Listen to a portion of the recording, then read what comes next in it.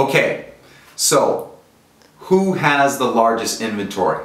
Let's just settle this right now, okay? There's 2.9 million vehicles in inventory plus in ronsmap in less than 60 days, period. Now I'm going to go to autotrader and I'm going to run a search for us, okay?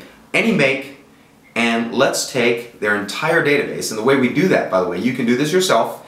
Any make, I'm going to select any distance from any particular zip code, any distance from that zip code, any body style, any make. Let's make sure we've got their oldest vehicle, and let's make sure we've got their newest vehicle. Let's scroll down here and say dealers and private sellers and hit search.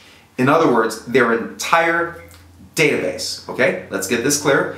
And the answer is, there you have it, 1.559 million listings. 1.5 million in autotrader, and in ronsmap the number is 2.9. More than 1 million units larger than autotrader and growing every day.